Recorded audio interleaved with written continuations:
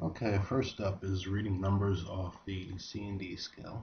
The C&D scale are your two most important scales in the slide rule. If you take a quick moment to examine them, you'll notice that the two scales are identical. The only difference is that the C scale is located on the slide, while the D scale remains stationary. Let's line those two back up. And I'm going to go ahead and zoom in here. Okay. When we take a close look at this, we notice that we have different sets of numbers. Sets of numbers are denoted primary, secondary, and tertiary. Primary numbers are the numbers like this 1 over here. We have 1. Here's 2. Let's roll down here. Here's 3, 4, 5, 6, 7, 8, 9, and 10. Those are primary numbers.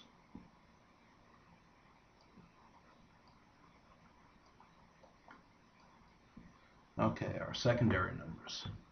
What we do is we take each interval in between the primary numbers and divide it into 10 partitions.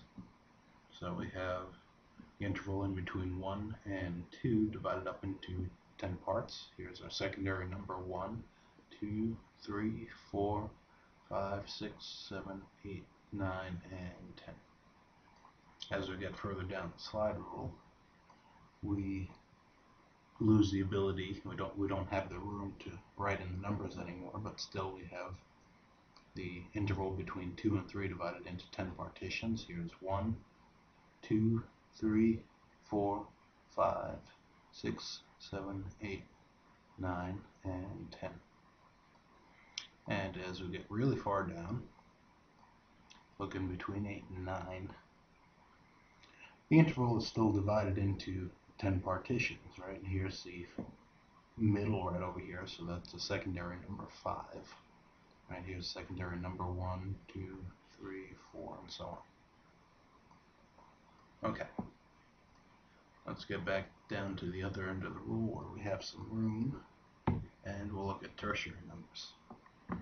Well, in between any two secondary numbers, again, we divide up the interval into 10 partitions, and those make up our tertiary numbers.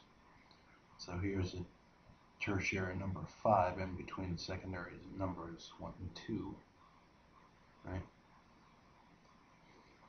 And as we get further down the slide rule, like here's the secondary number 1, and notice that this interval is only divided up into 5 parts instead of 10.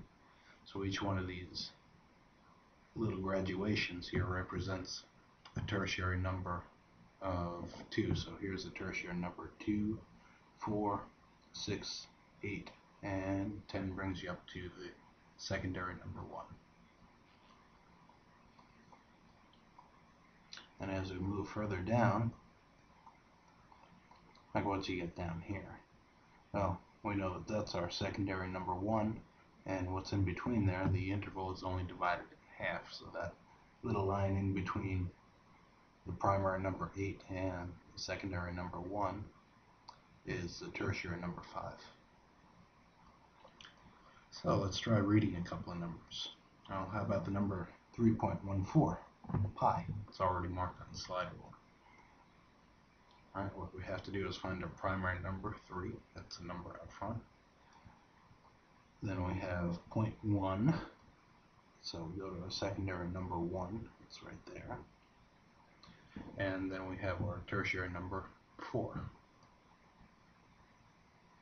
And we line that up right there. And that's how we would represent pi on the slide rule. As well as the number 314 or 0.000314 all get represented by this line right over here on the slide rule.